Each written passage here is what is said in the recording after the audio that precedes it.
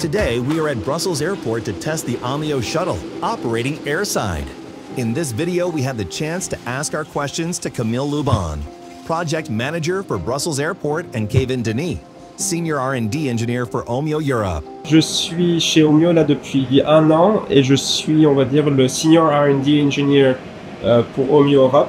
My name is Camille Lubon. I'm working for Brussels Airport company as mobility and accessibility expert. So in my team we're mainly focusing on the long-term accessibility of the airport for passengers, staff, but also for cargo and logistics.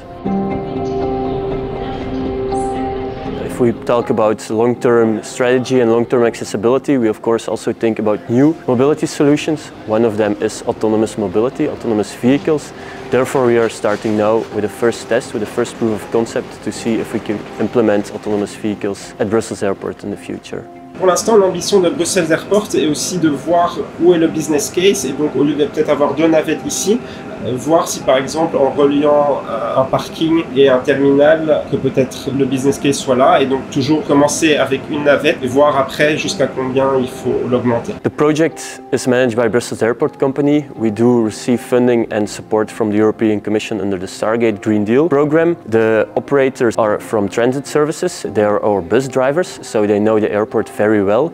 And with the technology provider, we are working together with Ohmio, who provides us with the shuttles and all the support to make it operational possible. Ohmio, c'est un fabricant de voitures autonomes de Nouvelle-Zélande. Elle a commencé son aventure là-bas. Ensuite, les premiers projets ont été en Corée du Sud. Et ensuite, leur aventure en Europe a commencé au Luxembourg et très vite aussi à Amsterdam sur Schiphol. In this project, we deployed an autonomous shuttle airside for staff. So we transport staff from an entry point towards their offices. We have 2 stops. We have 1 stop at the A pier and 1 stop at the B pier for staff to go to their office. We have autonomous shuttle with a capacity of 8 people and a safety operator. All the passengers can be seated and have to be seated. The vehicle itself has 6 lidars who give a 360 view around the vehicle for the vehicle, so it can anticipate on other traffic, it can make a decision, it can cross a certain road or it can go on a road.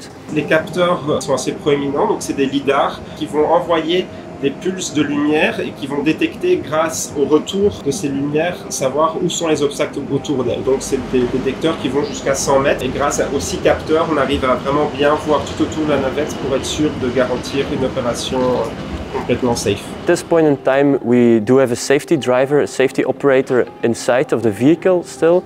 He checks if everyone is wearing seatbelt, for example, if the maximum capacity of 8 people is not exceeded. The staff, they can just jump in the vehicle. It's every 10 minutes there is a service at every stop, so they just step into the vehicle and then step out where they want. The vehicle itself drives at a maximum speed of 25 kilometers an hour. At the airside part of the airport, the maximum speed in general is 30 kilometers per hour. So with the vehicle driving at 25, it's still a safe solution and it still can react very well with the other traffic. There are no incidents there. We have 2 shifts, 1 morning shift and 1 afternoon shift, because we see the highest peaks of staff coming in and leaving the airport are in those two shift changes.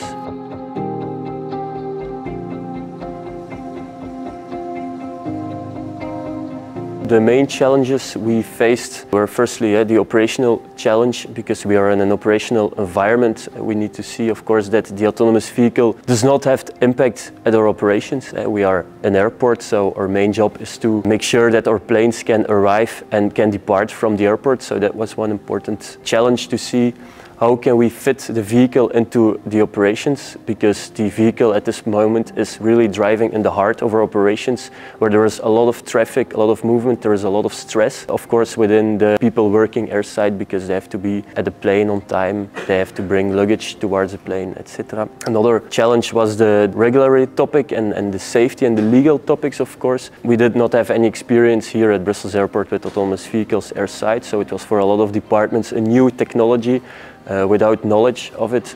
So that was also a challenge, just to get all the approvals from the internal and external stakeholders to get the vehicle airside. We see mainly challenges with the interaction between human drivers and the autonomous vehicle, of course, because the autonomous vehicle follows the rules, the traffic rules, and it will stop at every stop sign and it will take its time to see if it's safe to cross or to go on the road, where we see that sometimes the human drivers are driving more fluently, let's say, taking maybe some more risk than an autonomous vehicle will take. So sometimes we see there.